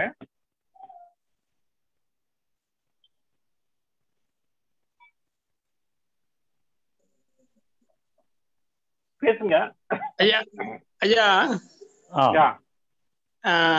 கடந்த மே மாதத்துல 7ஆம் தேதி அப்பா இறந்துட்டாங்க. அப்பதுல இருந்து அந்த மனசு அதுல இருந்து மீண்டு வர்றதுக்கு ரொம்ப சங்கடமா இருக்குது. மனசு கலக்கமாவே இருக்கு. அவருடைய நினைவுகளே மனசுல பதிந்து அப்படியே ஒரு அழுத்தமாக இருக்குது. நான் அல்ட்ரா மைண்ட் கிளாஸ்ல உங்களுடைய இதை வந்து ஏற்காட்டுல கேட்டேங்க ஐயா. உமர் சாரோட மாணவன் நானு. உங்களுடைய புஸ்தகம் எல்லாம் படிச்சுன்னு இருக்கேன். அந்த மனசு அதுல இருந்து விடுபடுறதுக்கு தந்தையாருடைய இழப்பு வந்து ரொம்ப ஒரு இதுவா இருக்கு. அதுக்கு என்ன வழி? அதுல இருந்து ஒரு மீண்டு சமநிலை அடையறதுக்கான வழி கொஞ்சம் சொல்லுங்க. இல்ல, நீங்க அதுல இருந்து விடுபடணுங்கிற முயற்சி தான் அதை இன்னும் கொஞ்சம் அது பலத்தை கொடுக்குது. அது இருந்தா இருந்துட்டு போட்டுங்கிற முடிவுக்கு வந்துருங்க. அந்த எந்த வருத்தமா இருந்தாலும் அது எவ்வளவு நாள் வேணாலும் தாராளமா இருந்துட்டு போட்டோன்னுட்டு அதுக்கு முழு சுதந்திரம் கொடுத்துருங்க. எந்த அளவுக்கு சுதந்திரம் கொடுக்குறோம் அந்த அளவுக்கு அது சீக்கிரம் விட்டு போயிடும். நீங்க சுதந்திரம் கொடுக்காததான் அது உங்கள்ட்ட தங்கி இருக்கு. அதனால முழு இழப்ப வந்து தாங்கிக்கிற ஒரு இது இல்லைங்க ஐயா. என்ன இது பண்றது, அவருடைய நினைவுகள் அடிக்கடி இப்போ ரொம்ப ஒரு இதுவா இருக்கு. அதுக்கோசம் தாங்க ஐயா இந்த இல்ல அது கூட. அதாவது இப்போ இன்னைக்கு இப்போ உங்களுக்கு ரீசெண்டா இருக்கிறதுனால உங்களுக்கு அவங்கள பற்றிய நினைவு வந்து வருத்தத்தை கொடுக்குது. இப்போ இதே சூழ்நிலை வந்து உங்களுக்கு ஒரு 5 வருஷம் கடந்துட்டுன்னு வச்சுக்கிடுங்க. அதுக்கப்புறம் அவங்கள பற்றிய நினைவுகள் வந்து உங்களுக்கு ஒரு மகிழ்ச்சியை கொடுக்கும். இப்போ எந்த நினைவு வந்து உங்களுக்கு வருத்தத்தை கொடுக்கோ அதே நினைவு வந்து உங்களுக்கு சந்தோஷத்தை கொடுக்கும். சரிங்க ஐயா. அதனால இது இப்போதைக்கு அப்படித்தான் இருக்குது. பட் இருந்தாலும் கூட நீங்க அதை கூட நீங்க ஈஸியா எடுத்துக்கிடுங்க. அதுல வந்து அது அப்படித்தான் இருக்கட்டும், அதை நீங்க மாத்தணும்னு எல்லாம் போராட வேண்டியதில்லை. அது எவ்வளவு நாள் வேணாலும் அந்த வருத்தம் இருந்துட்டு போட்டுன்னுட்டு விட்டுருங்க. அதுல இருந்து மீள்றதுக்கு ஏதாவது வழி இருக்கா ஐயா? அதான் மீள்றதுக்கு வழி இதுதான். நீங்க அதை மனப்பூர்வமா ஏற்றுக்கிட்டதும் அதுல இருந்து மீள்றது ஏத்துக்கணும். ஓகே ஐயா. ஐயா சரிங்க ஐயா. ரொம்ப நன்றிங்க ஐயா. நன்றி நன்றிங்க. நன்றி.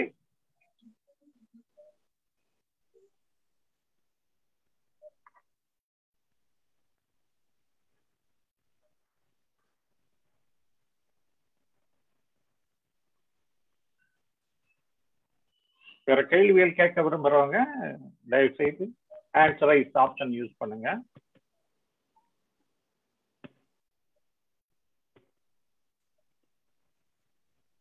அந்த பிரமோத் ஐயா, நான் உங்களை அன்வைட் பண்ணிருக்கேன், வாங்க நீங்க. ஐயா வணக்கம் ஐயா. வணக்கம். இதோட தொடர்பான கொஸ்டின் தான். இப்போ போன நம்ம கியூஹேலர் சார் கேட்ட அதே கொஸ்டினோட தொடர்பு தான் ஐயா இது. இப்போ ஒரு ரொம்ப சேடான ஒரு இன்சிடென்ட் நடக்கிற லைஃப்ல நம்ம ஒரு டிப்ரெஷனுக்கு போறேன். ஓகே, எக்ஸாம்பிளும் கொடுக்க முடியும். பட் ஆனா பிசினஸ் சிச்சுவேஷனும் இருக்கலாம். இந்த லாஸ் வந்தாலும், இல்லைன்னா ஒரு கிளைண்ட் வந்து நம்ம கிட்ட திட்டி பேசியாலோ, இல்லைன்னா ஒரு கிளைண்ட் நம்ம ரிஜெக்ட் பண்ணியாலோ, இல்லை நமக்கு வந்து கொஞ்சம் டிப்ரெஷன் வர்றதுக்கு சான்ஸ் உண்டு. இது வந்து சின்ன சுனாமி, ஒரு பெரிய சுனாமி கூட அடிக்கலாம். அதாவது loss of a person, loss of a property, அந்த மாதிரி பெரிய பெரிய சுனாமி கூட வரலாம். இது இல்லாம கூட மென்டல் டிப்ரெஷன் ஒரு டிசார்டர் கூட இருக்கு இல்லையா? ஓகே, அந்த டைம்ல நமக்கே தெரியல நம்ம எதுக்கு டிப்ரெஷன் போற மாதிரி ஒரு ஸ்டேஜ் எனக்கும் இருந்திருக்காது. இப்போ டு பி ஃப்ராங்க் இப்போ கிடையாது, இருந்திருக்கு ஒரு டைம்ல. ஓகே, பட் அப்போ உங்க மாடல் பிரகாரம் வந்து நீங்க இன்டெலெக்ட் புத்தி யூஸ் பண்ணி ஆக்ஷன் மாடலுக்கு போக சொல்றேன். என்ன வெளியில என்ன பண்ண முடியுமோன்னு பார்க்க சொல்றேங்க இல்லையா? பட் அந்த டைம்ல வந்து புத்திக்கு தெரியல, ஆனா புத்தி இல்ல. அந்த டைம்ல வந்து இமோஷனல் ப்ரெடாமினண்டா இருக்கு. நம்மளோட விகாரம், அந்த இமோஷன் வந்து ரொம்ப ப்ரெடாமினண்டா இருக்கனால அந்த புத்தின்னு இருக்க போர்ஷன் வந்து ரொம்ப வீக்கா இருக்கு. ஐ திங்க் அதுதான் ஒரு டிலமா இருக்குன்னு நினைக்கிறேன். அந்த டைம்ல என்ன பண்ணணும், நமக்கு தப்பா இது சரியில்லைன்னு தெரியுது, ஆனா அந்த அந்த எஃபர்ட் பண்றதுக்கான ஒரு எனர்ஜியோ, எஃபர்ட் பண்றதுக்கான ஒரு டைரக்ஷனோ அந்த புத்தி சைடுனோ சிஸ்டம் சைடுனே வரல. அதனால ஒரு இம்பாஸ், இங்கிலீஷ்ல ஒரு இம்பாஸ்ன்னு சொல்லும், அது ஒரு எப்படி தமிழ்னு எனக்கு புரியல, ஒரு கம்ப்ளீட்டா ஸ்டாட்டிக்கான ஒரு ஸ்டேஜ், ஒன்றும் நடக்காம அப்படி ஒரு வாழ்க்கை முன்னே போற மாதிரி ஒரு இது, சோகமாய்க்கொண்டே இருக்கும். Depression is continuing to be depressed. அந்த மாதிரி ஒரு எனக்கும் கொஞ்சம் கிளைண்ட்ஸ் அந்த மாதிரி சொல்லி இருக்கு நம்மளுக்கு இந்த மாதிரி ஸ்டேஜ். அதுக்கு ஒரு கிளாரிட்டிக்கு தான் இப்ப இந்த கொஸ்டின் ஐயா. அது ரொம்ப தெளிவா இருக்கா? நான் கேட்கறது புரியுதோ? புரியுது. அதாவது சில இதுகள் வந்து நம்ம வந்து மேனேஜ் பண்ண முடியலைங்கிற மாதிரி இருந்தான்னு சொன்னா அது முழுக்க அதை அலோவ் பண்றதும் ஒரு வாய்ப்பு இருக்கு. இல்லைன்னு சொன்னா நீங்க இந்த மாதிரி ரிசப்டிவ் மோட்ல அதை ஏற்றுக்கிட்டாலும் சொல்லலாம். ரிசப்டிவ் மோட்ல அதையும் ஏற்றுக்கிட்டீங்கன்னு சொன்னா அதுவா ஃபங்க்ஷன் பண்ணும் பொழுது அதுக்கு நம்ம ஏதோ ஒரு வகையான ஆதரவு கொடுத்துட்றோம். அது அப்படியே மலர்ந்து அதுவா போறதுக்கு, அதுவா செயல்பட்டு அதுவா மலர்ந்து போறதுக்கு நம்ம ஒரு வாய்ப்பு கொடுத்துட்றோம். நம்ம எதை இருந்தாலுமே ஏற்றுக்கிடுறதுங்கிறதே நாம வந்து ஸ்பேசியஸா மாறிடுறது தானே. நாம கிவிங் ஸ்பேஸ் தான். ஒரு அனுபவத்துக்கு, உணர்வுக்கு நம்ம ஸ்பேஸ் கொடுத்துட்றோம். நாம அதை ரெசிஸ்ட் பண்ண அதுக்கு ஸ்பேஸ் கொடுக்காதபடி அதோட ஃபைட் பண்ண ஆரம்பிச்சிடுறோம். நம்ம ரிசப்டிவா போக போக அதுக்கு ஸ்பேஸ் கொடுத்துட்றோம். அது தன்னை மலர்விச்சுக்கிடுது, அது பிளாசமிங் ஆகிடுது. அப்படிங்கும்போது எல்லாமே ஒரு இறுக்கத்துல தான் ஒரு பிரச்சனையை கிரியேட் பண்ணுது. இறுக்கம் தளர்ந்துட்டுன்னா எல்லாமே பிளாசமிங் ஆயிடும். Okay okay. நீங்க என்ன சொல்றேன்னா அந்த ஃப்ரீடம் கொடுக்கற சொல்லுன்னா ரெசிஸ்ட் பண்ணாதீங்க ஃபர்ஸ்ட் ஸ்டெப் எடுக்க சொல்றேன் இல்லையா? அது பண்ண வேண்டாம்.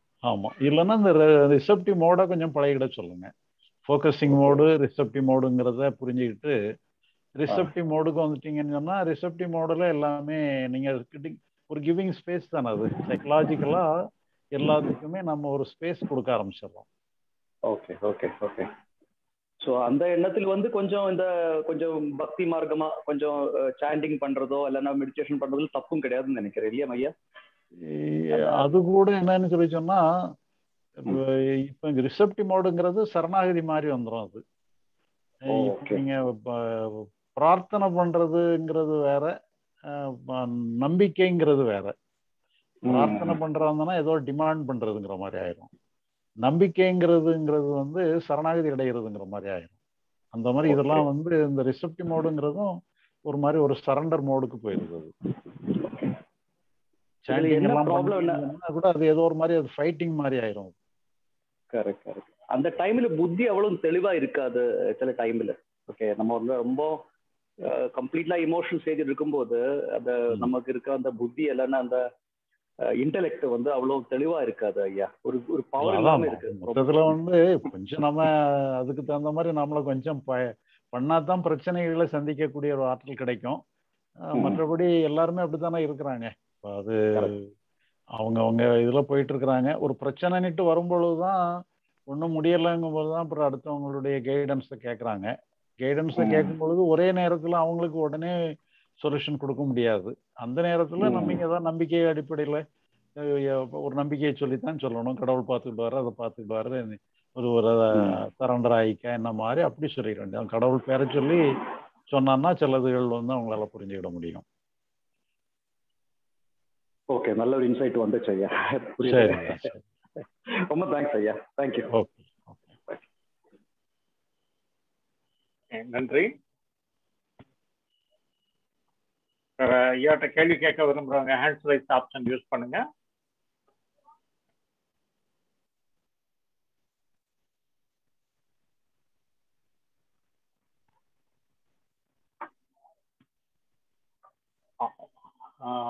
கவிஞர் வைமுதா வந்திருக்காங்க. அன்மியூட் பண்றேன். வாங்கய்யா. ஐயா வணக்கம் ஐயா. வணக்கம். வணக்கம். பாபுலா ஐயா வணக்கம் ஐயா. பகவத் ஐயா வணக்கம் ஐயா. வணக்கம் ஐயா. என்னோட கேள்வின்னு பார்த்தீங்கன்னா, புரிதலுக்கு நான் முழுசா வரல, நான் ஒத்துக்கிறேன். ஏன்னு பார்த்தீங்கன்னா, நான் யூடியூப் மூலியமா தான் முதல்ல பார்க்க ஆரம்பிச்சேன். அது ஒரு ஆர்வம் எனக்கு அதிகமாச்சு. அதுக்கப்புறம் தான் சரி, அதுக்கப்புறம் ஐயா புத்தகம் படிக்கணும் அப்படின்னு சொல்லிட்டு இருந்தோன்னே இப்போ புத்தகம் கிடைச்சிருக்கு. புத்தகமும் படிக்க ஆரம்பிச்சிருக்கேன். இன்னும் முழுசா முடிக்கல. ஒருவேளை புத்தகம் எல்லாமே படிச்சு முடிச்ச பிறகு ஒருவேளை எனக்கு முழு புரிதல். இப்ப என்னோட சந்தேகம்னு பார்த்தீங்கன்னா, இந்த பாதி புரிதல் வந்த பிறகுடே நான் முழுசா அடைஞ்ச மாதிரி ஒரு கற்பனை, அந்த மீதியை பாதி நான் அடைஞ்சது உண்மை. மீதி என்ன நிரப்பிக்கிறேன், நான் முழுசாயிட்டேன் ஐயா. கேக்குது, எனக்கு கேக்குது. உங்களுக்கு தான் உங்க இதுதான் பிரேக் ஆகுது. ஐயா கேக்குதுங்களா? கேக்குது. கேக்குதுங்களா ஐயா? நல்லா கேக்குது. கவிஞர் பேசுங்க. சரிங்க. நான் பாதி கிணறு தாண்டின மாதிரி தான் இருக்கேன். மீதி கிணறு கற்பனையெல்லாம் நான் தாண்டிட்டத மாதிரி நினைச்சுக்கிறேன் ஐயா நானு. அதனாலதான் இப்ப பாத்தீங்கன்னா பிரச்சனை ஒரு நேரம் பிரச்சனை தீர்ந்துற மாதிரி நினைக்கிறேன் நானு. ஆனா பிரச்சனை தீரலைங்க ஐயா. அது மறுபடியும் அந்த கஷ்டம் வரப்போ எனக்கு அந்த உணர்வு இருக்குது. அப்படியே என்ன இந்த கஷ்டம் தீருமா தீராதா அப்படிங்கிற மாதிரி அந்த சிந்தனை வந்துடுறேங்க. இப்ப என்னோட கேள்வி என்னன்னு பாத்தீங்கன்னா, சரி எந்த மனசுல எந்த ஒரு உணர்வு வந்தாலும், கஷ்டமோ நஷ்டமோ கோபமோ தாபமோ எது வந்தாலும் அது நிரந்தரம் கிடையாதுன்னு நான் புரிஞ்சுக்கிட்டேங்க ஐயா. ஆனா மனைவி எப்பவுமே இருக்காங்க, கூடவே இருக்காங்க. அவங்கள எப்படி சொல்றது, அவங்க ஏதாச்சும் ஒண்ணு சொல்லிக்கிட்டே இருக்கும்போது இது நிரந்தரம் இல்லை நிரந்தரம் சொல்லிக்கிட்டு இருக்க முடியல என்னால. அவங்க ஏதோ ஒன்று சொல்லிக்கிட்டே இருப்பாங்க, என்ன இப்படி இருக்கிற அதெல்லாம் என்ன அப்படின்னு சொல்லிட்டு ஏதோ ஒன்று குற்றம் ஒன்று சொல்லிட்டு இருப்பாங்க. நான் எது சொன்னாலும் ஏத்துக்க மாட்டாங்க. அதெல்லாம் என்ன இப்படி பண்ணிட்டு இருந்தா எல்லாமே சரியாயிடுமா, அதெல்லாம் சும்மா அப்படி இப்படி இப்படி ஏதாச்சும் ஒன்று சொல்லிட்டு இருப்பாங்க. நான் மனசுல வந்து சரி கோவம் வருது பரவாயில்ல, அது வந்துட்டு போகட்டும் அப்படின்னு சொல்லியிருந்தா கூட அது நிரந்தரமா என்கிட்ட இல்லை ஏன் மாதிரி நான் கோவப்பட்டுறேங்கய்யா. இதுதான் ஐயா, அதாவது கூடவே இருக்காங்க. இப்ப நான் தொலைவா பண்ண பிறகு நான் அந்த இது வந்து நிரந்தரம் இல்ல சரியாயிடும் அப்படின்னு நினைச்சு நான் தூரமா அவங்கள வீட்டு தூரமா போறப்ப அது கரெக்டா இருக்குங்க. ஆனா திரும்ப வந்து வீட்டுக்கு வரும்போது வந்து மனைவி பார்க்க வேண்டியிருக்கு, அவங்களோட தான் உறங்குறதுல இருந்து எல்லாமே அவங்களோட தான் பண்ண வேண்டியிருக்கு. ஆனா மறுபடியும் அந்த நினைவுகள் வந்துருதுங்க ஐயா. அவங்க நான் நினைவுகள் இல்லாம அதை மறந்துருந்தா கூட மறுபடியும் அவங்க வந்து ஏதாச்சும் ஒன்று முணுமுணுக்கு வருது அந்த மாதிரி இருக்கிறப்ப என் காதல் விழுறப்ப மறுபடியும் அந்த சிந்தனைக்குள்ள நான் போயிடுறேங்க ஐயா. இதுக்கு ஏதாச்சும் தீர்வு இருக்குங்களா ஐயா? இல்ல நீங்க அதாவது மொத்தத்துல என்னன்னு சொல்லி சொன்னா, நீங்க மனசுல வந்து ஒரு நல்ல நிலையை மெயின்டைன் பண்ணணும்னுட்டு ஒரு கடமை நமக்கு கிடையாது. சரிங்க. பொதுவா ஆன்மீகத்துல என்ன வச்சிருக்கிறாங்கன்னு சொல்லி சொன்னா, நம்ம மனதை நல்லா வச்சுக்கிடணுங்கிற மாதிரி ஒரு கண்ணோட்டத்துல தான் ஆன்மீக முயற்சிகள் எல்லாமே கொடுக்கப்படுது. அதனால அப்படி ஒரு நல்ல நிலை நீட்டு சொல்லி ஒரு நிலையை நம்ம ஒரு அனுபவங்கிற மாதிரி நம்ம கொண்டு வர முடியாதுங்கிறது தான். அதனால உண்மையிலேயே நல்ல நிலைன்னு சொல்லி சொன்னா மனசை சுதந்திரமா விடுறதுங்கிறது தான் உண்மையான ஆன்மீகம். அதனால அதை நம்ம புரிஞ்சுக்கிடுறதுக்கு நம்ம வழிகாட்டுறோம், அவ்வளவுதான். அதுக்கப்புறம் நீங்க உங்களை வந்து இப்போ ஏதாவது ஒண்ணு உங்களுக்கு ஒரு ரியாக்ஷன்ஸ் வருதுன்னு சொன்னா சூழ்நிலைக்கு தகுந்த ரியாக்ஷன் வரும். அது வந்து நீங்க அந்த சூழ்நிலையை நீங்க எப்படி டீல் பண்ணணும்னு சொல்லி நீங்க ஒரு பழக்கத்துக்கு வந்திருக்கீங்களோ அந்த பழக்கத்து மூலமா அந்த ரியாக்ஷனை கொடுக்குறீங்க. அந்த ரியாக்ஷன் வந்து காலப்போக்கில் இப்ப இது என்னன்னு சொன்னா உங்க ரியாக்ஷனை நாம வந்து வந்த ரியாக்ஷனை நாம எப்பவுமே படிக்க வேண்டிய அவசியம் இல்லை. பட் இருந்தாலும் அடுத்த தடவை நாம இதே மாதிரி பண்ணலாம். இப்போ ஒருத்தர் மேல கோபம் வருதுன்னு சொல்லி சொன்னா அது உங்களை அறியாம வந்துருது, வந்த பிறகுதான் வந்து சேர்த்துருது. அதனால இப்போ காலப்போக்கில் என்னன்னு சொல்லி சொன்னா அந்த கோபம் இல்லாம நம்ம எப்படி டீல் பண்றதுங்கிறது அது புறத்தை டீல் பண்றதுல நான் உள்ள ஒரு அம்சங்கள் அது. அது காலப்போக்கில் உங்களுக்கு அந்த கலைகளை கூட நீங்க கற்றுக்கிடலாம். அது மெல்ல மெல்ல டெவலப் ஆகும். முதல்ல வந்து என்னன்னு சொன்னா நீங்க அகத்தை வந்து ஒரு நல்ல நிலையில வச்சுக்கணும்னு சொல்லி முயற்சி பண்றது அந்த ஒரு டார்கெட் வேண்டாங்கிறது தான் நமக்கு உள்ள ஒரு முடிவு. மனசை சுதந்திரமா விடுறதுன்னா என்னங்கிறத கற்றுக்கிடுங்க. பிறகு செயலை எப்படி மெயின்டைன் பண்றதுங்கிறது அடுத்த கட்டம். செயலை நல்லா பெர்ஃபெக்டா பண்றது எப்படி, அடுத்தவங்களோட ரிலேஷன்ஷிப் நல்லா வச்சுக்கிறது எப்படிங்கிறதுலாம் ரெண்டாவது கட்டம். அது கொஞ்சம் கொஞ்சமா நீங்க ஏன்னா இது வந்து ஒரு ஏதோ ஒரு ஃபிக்ஸடான ஒரு தேரி கிடையாது. நீங்களே உங்க வாழ்க்கையில நீங்க இதையும் பயன்படுத்தி உங்க வாழ்க்கையை நீங்க புரிஞ்சுக்கிடுறது தான். உங்களையும் புரிஞ்சுக்கணும், வாழ்க்கையை புரிஞ்சுக்கிடணும். அதுக்கு இதை சரிங்க சரிங்க சரி ஐயா. இன்னொரு கேள்விங்க ஐயா. நான் வந்து இந்த ஞானம் எனக்கு அந்த ரொம்ப பிடிச்சிருக்குங்க ஐயா. அந்த அணுகுமுறை வந்து ரொம்ப ரொம்ப பிடிச்சிருக்குது. இதுக்கு வந்து நான் இப்போ படித்தவங்களா இருந்தால் அவங்களுக்கு புத்தகம் கொடுத்து இல்லை யூடியூப்ல இந்த மாதிரி வீடியோ இருக்கு பாருங்க அப்படின்னு சொல்லி அந்த மாதிரி கொண்டு வந்துருவாங்கய்யா. ஆனால் ஒரு சாதாரண ஒரு பாமரர், அதாவது படிக்காத ஒருத்தர் வந்து யூடியூப் அப்படிலாம் அவருக்கு எதுவும் தெரியாது, புத்தகமும் படிக்க முடியாது. அவருக்கு நான் கொண்டு சேர்க்கணும்னு நினைக்கிறேன்னா நான் பேசிதாங்க சேர்க்க முடியும். அப்படி பேசி சேர்க்கும் போது வந்து அவங்க ஆர்வமா இருந்தா நானும் சொல்லி கொடுக்கறது அவங்களுக்கு புரியும். இல்லை நான் ஒரு ஆர்வத்துக்கு கொண்டு வரணுமா ஐயா? இல்ல அவங்களுக்கு பிரச்சனையோட இருப்பாங்கல்ல, எல்லாருக்குமே பிரச்சனைகள் இருக்கு. அந்த பிரச்சனையில இருந்து வெளியே வர்றதுங்கிறதும் ஒண்ணுதான், ஞானத்தை தெரிஞ்சுக்கிடுறதும் ஒண்ணுதான். அதனால நம்ம அவங்களுக்கு இந்த பிரச்சனையில இருந்து விடுபடுறதுக்கு வழி சொன்னாலே இப்போ ஞானங்கிற வார்த்தையே அவங்ககிட்ட யூஸ் பண்ண வேண்டாம். எல்லாருக்கும் ஏதாவது ஒரு பிரச்சனை இருக்கு, அந்த பிரச்சனையை எப்படி அணுகணும், பிரச்சனையில இருந்து விடுபடுறதுக்கு என்ன. ஒவ்வொரு பிரச்சனையுமே புற ரீதியாகவும் இருக்கு, அக ரீதியாகவும் இருக்கு. நம்ம புற ரீதியான பிரச்சனையை செயல்கள் மூலமா தீர்க்கணும், அக ரீதியான பிரச்சனையை சுதந்திரம் மூலமா தீர்க்கணும். அதனால அகத்தில் உள்ள பிரச்சனைக்கு சுதந்திரத்தை எப்படி அட்டாச் பண்றது, புறத்தில் உள்ள பிரச்சனைக்கு எப்படி செயலை அட்டாச் பண்றதுங்கிறத நீங்க பிரிச்சு அவங்களுக்கு விளக்கம் கொடுத்தீங்கன்னு சொன்னா அவங்க புரிஞ்சுக்கிடுவாங்க, அவங்களுக்கும் அது பிரயோஜனப்படும். சரிங்க சரிங்க, நிச்சயமா நிச்சயமா. நீங்க சொல்றது ரொம்ப புரிஞ்சுதுங்க. அதாவது பிரசவத்துல பாத்தீங்கன்னா குழந்தை இருக்குது, தாய் இருக்காங்க. அந்த தாயும் முக்கணும், அந்த குழந்தையும் முண்டணும். அப்பதான் பிரசவம் ஒழுங்கா நடக்கும். இதுல தாய் முக்கி குழந்தை முண்டாம இருந்தாலும் பிரசவம் நடக்காது. குழந்தை முண்டிக்கிட்டே இருந்து தாய் முக்காம இருந்தாலும் பிரசவம் நடக்காது. அப்ப இருவரும் இருக்கிறப்ப கண்டிப்பா ஒரு நல்ல ஒரு என்ன சொல்றது சுகப்பிரசவம் நடக்கும்னு சொல்றாங்க இல்லையா? அது மாதிரி இந்த ஞானமும் அது மாதிரிதாங்க இல்லைங்களாயா? ஆமா, அதான் 2 பேருடைய இதுகளும் இருக்கு. இப்போ மெயின் இது அந்த யாரு தெரிஞ்சுக்கிடணும்னு நினைக்கிறாங்களோ அது அவங்களுக்கு தான் மெயின் ரோல். நாம அவங்களுக்கு உதவி பண்றோம். ஆமா ஆமா ஆமா.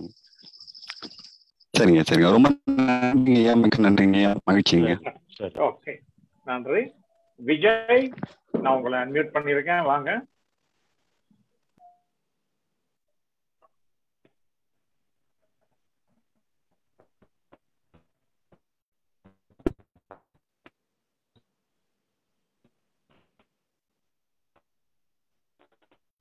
விஜய், வாய்ஸ் சரியா கேட்க மாட்டேங்குது. கொஞ்சம் லொகேஷன் பார்த்து பாருங்க, உங்க நெட்வொர்க் சரியில்லையா? ஹலோ,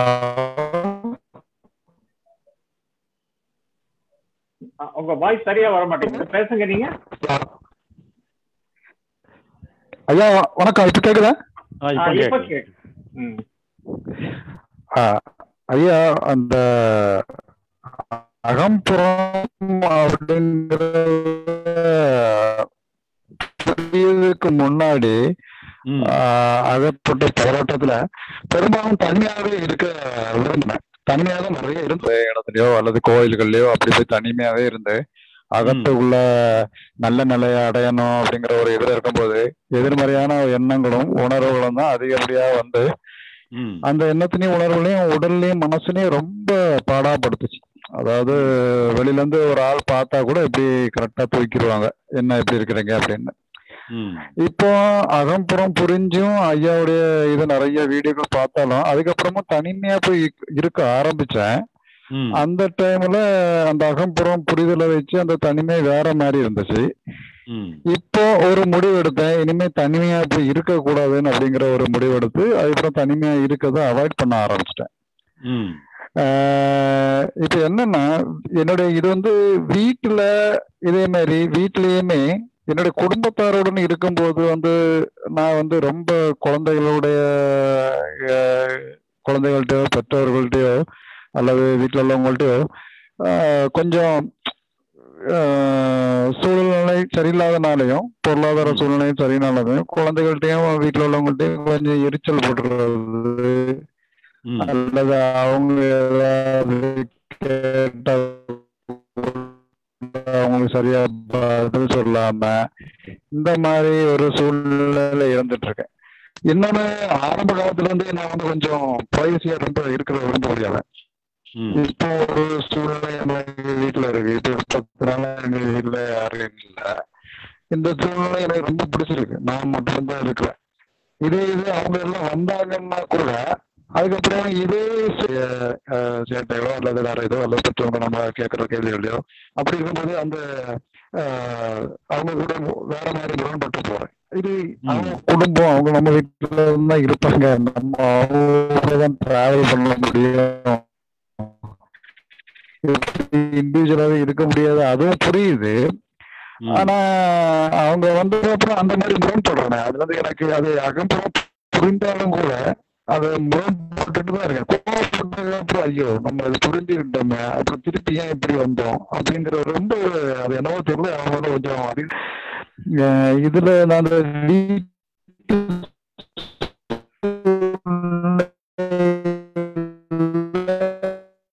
இந்த மாதிரி இதுல நான் எப்படி விடுபட்டு வரேன்? பிரேக் ஆகி வருது. ஹலோ, சரி சரி, நான் ஒரு டவர் ஏரியால தான் நிக்கிறேன், பட் என்னன்னு தெரியல.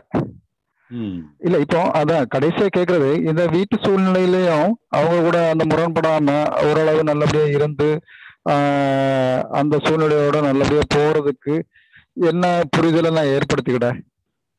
இல்ல, அதாவது இதெல்லாம் புற சூழ்நிலை பாத்தீங்களா, புற சூழ்நிலைகளை சக்சஸ்ஃபுல்லா மெயின்டைன் பண்றாங்கன்னா நீங்க தான் அது ஒவ்வொன்றும் புறச்சூழ்நிலைகள் எல்லாமே ஒவ்வொன்றும் புதுசு புதுசாக இருக்கும்.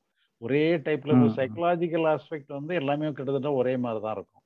புறப்பிரச்சனைகள் வந்து பலவிதமாக இருக்கும்.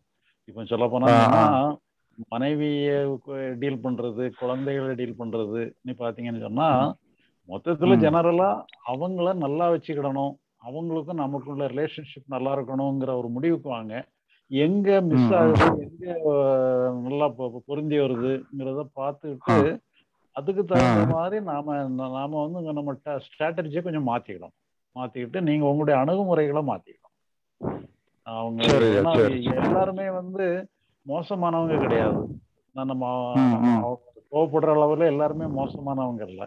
அதனால எல்லாத்துட்டையும் நல்ல பண்புகள் இருக்கு, எல்லாத்துட்டையுமே நல்ல. அதனால அது ஏதோ ஒரு வகையில நம்ம எல்லாத்துல உள்ள நல்ல பண்புகள் எல்லாம் வெளியே கொண்டு வர்றதுக்கு நம்ம தரப்புல என்ன பண்ண முடியுமோ அதை பண்ணி நம்ம ஸ்ட்ராட்டஜியை கொஞ்சம் மாத்திக்கணும். சரி சரி சரி சரி, ரொம்ப நன்றி. சரி, நன்றி. முத்துமாரி வாங்க நீங்க. ஐயா சொல்லுங்க. ஐயா, நான் கொஞ்ச நேரத்துக்கு முன்னாடி கேள்வி கேட்டிருந்தேங்க. அதாவது சவால் நான் அப்பா செஞ்சுக்கிறேன். ஆனா இதுல எனக்கு வந்து நீங்க இப்போ கொஞ்ச நேரத்துக்கு முன்னாடி நானும் சொல்லிட்டேன், நீங்களும் ஓகே தான் அப்படின்னு சொன்னீங்க. ஆனா கடவுள் மேல பாரத்தை வச்சுட்டு நான் அந்த சவாலை எதிர்கொண்ட வேண்டியதான் அப்படிங்கிற மாதிரி சொன்னீங்க. ஆனா எனக்குள்ளார இன்னொரு இது என்னன்னா, கடவுள்ல வந்து ஒரு நேரத்துல தேடிக்கிட்டே இருந்தேன் எதுன்னு. ஆனா அப்புறம் உங்க புரிதல் மூலியமா தான் நான் முழுசா தெரிஞ்சுக்கிட்டேன். அது எல்லாமே மனசோட இதுதான், அது எல்லாமே அது இப்படிதான் செஞ்சுக்கிட்டு இருக்கு அப்படிங்கிறது கடவுளுடைய தேடல் அப்படிங்கிறது கொஞ்சம் நின்றுச்சு. இப்ப எனக்கு எந்த கடவுளுமே எனக்கு நம்பிக்கை இல்லை அப்படிங்கும்போது நான் எப்படி அந்த கடவுள்கிட்ட எந்த கடவுள்கிட்ட ஒப்படைக்கிறதுங்கிற ஒரு இல்ல ஏதோ ஒரு வகையில நீங்க ஏதோ ஒரு ரோலுக்கு எடுத்துக்கிட்டீங்கல்ல, உங்க டோட்டல் மைண்டே கடவுளுடைய மைண்டு தானே அது. அதனால உங்க டோட்டல் மைண்டை நம்மனாலுமே கூட போதும். ஏதோ ஒரு வகையில நமக்கு வந்து நம்ம அந்த ரெஸ்பான்சிபிலிட்டியை கொஞ்சம் சைக்கலாஜிக்கல் ரெஸ்பான்சிபிலிட்டியை கொஞ்சம் குறைச்சா தான் சில நம்ம அழுத்தங்கள் குறையும். அதனால சைக்கலாஜிக்கல் ரெஸ்பான்சிபிலிட்டியை குறைச்சிட்டிங்கன்னு சொன்னா என்ன சொல்ல போனான்னு சொன்னா இந்த கான்சியஸ் மைண்டுக்கு பவர்லெஸ் ஆகுது. அந்த பவர்லெஸ் மைண்ட் வந்து ரெஸ்பான்சிபிலிட்டி தூக்கும் போது இன்னும் கொஞ்சம் பிரச்சனையில மாட்டிக்கிடுது அது. அதனாலதான் என்னன்னு சொல்லி சொன்னா ஏதோ ஒரு வகையில் அதோடைய ரெஸ்பான்சிபிலிட்டியை கொஞ்சம் கீழே வைக்கணும். கீழே வைக்கிறதுக்கு என்ன பண்ணணும்னு சொன்னா அது எங்கேயாவது கொடுக்கணும். கடவுள்கிட்ட கொடுங்க, இல்லை டோட்டல் மைண்ட்டை கொடுங்க. கொடுத்தா தான் தன்னுடைய இயலாமையை கொஞ்சம் கண்டு ஒரு ஒன்று சஃபரிங்கை கொஞ்சம் குறைச்சிக்கலாம். அப்படின்னா வேலைகளை நீங்க செய்யறது நல்லா இருக்கும். இல்லைன்னா இந்த ரிசப்டிவ் மைண்டு வாங்க. ரிசப்டிவ் மைண்ட்ல மோடல் இருந்தாலும் கூட ரிசப்டிவ் மோடல் இருந்து கூட செயல்படுங்க. சரி, அதாங்க இது எல்லாமே வந்து நல்லா தெரியுது. ஒரு முடிவு எடுக்க போறேன், அது முடிவு செயல்பட போறேன்னு தெரியுது. ஆனா சக்சஸ் ஃபெயில் ஆகுமா அப்படிங்கிற அந்த ஒரு இதுவான ஒரு போராட்டம் வருது. இதுல வந்து என்னன்னா, இப்ப ஏதாவது இப்ப என்னோட இந்த இதை வந்து நீங்க சொன்ன மாதிரி எதுக்காக இப்ப ஒப்படைக்கணும் அப்படிங்கும்போது இப்ப எனக்கு வந்து கடவுள் மேல நம்பிக்கை இல்லை. நான் எந்த கடவுளுமே ஏன்னா எல்லாமே மனசு செய்யற செயல் தான் அப்படிங்கிற மாதிரியும் தன்னுடைய மனித இயல்புல என்னென்ன நடக்குதோ அதான் நடக்குது அப்படிங்கும்போதுதான் எனக்கு இது யார்கிட்ட ஒப்படைக்கிறதுன்னு பார்க்கும்போது டோட்டல் மைண்டே கொடுங்க. டோட்டல் மைண்டே வந்து பவர்ஃபுல் மைண்டு தானே அது. டோட்டல் மைண்டுங்கிறது வந்து நம்ம conscious mind, subconscious mind, deeper conscious mind வரைக்கும் இருக்கு இல்லையா. அதனால நமக்கு தெரியாத அம்சங்கள்லாம் கூட நமக்குள்ளே கூட இருக்குது. அதனால அது கடவுள்லையும் நம்ம அந்நியப்படுத்தணும்னு அவசியம் இல்லை. நம்முடைய சொந்த மைண்டே கூட அந்த அளவுக்கு டீப்பரா இருக்கு. ஓகேங்கய்யா, ஓகேங்கய்யா, நன்றிங்கய்யா. ஓகே, நன்றி முத்துமாரி. நான் உங்களை மீட் பண்றேன். வேற யாராவது கேள்விகள் கேட்க விரும்புறீங்களா? அப்படித்தான் இந்த ஐயா தேவராஜன் வந்து அவங்க இந்த யோகம் பத்தி இந்த போஸ்டிங் பத்தி கேட்டாரு. அது வந்து உமையராஜா அப்படிங்கிறவரு திருநெல்வேலியில இருக்காங்க. அவர் வந்து யோகா சென்டர் ஒண்ணு வச்சிருக்காரு. ஆரம்பத்திலேயே வந்து நம்ம பிரச்சனைகளுக்கு யோகம் பதில் சொல்றேன் அப்படின்லாம் கேட்டாரு.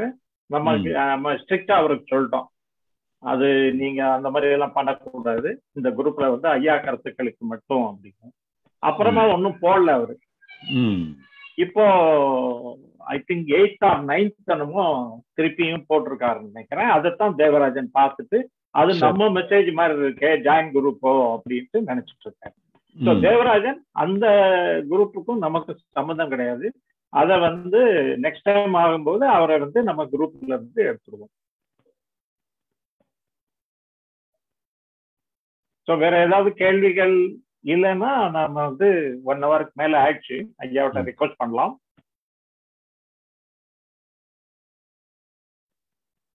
சரி, நாம ஓகே முடிச்சிடலாம். ஓகே. ஸோ அனைவரின் சார்பாக நான் ஐயாவிற்கு நன்றியை தெரிவித்துக் கொள்கிறேன். நன்றி ஐயா. சரி, நன்றி ஐயா. ஐயோ, அனைவருக்கும் வணக்கம்.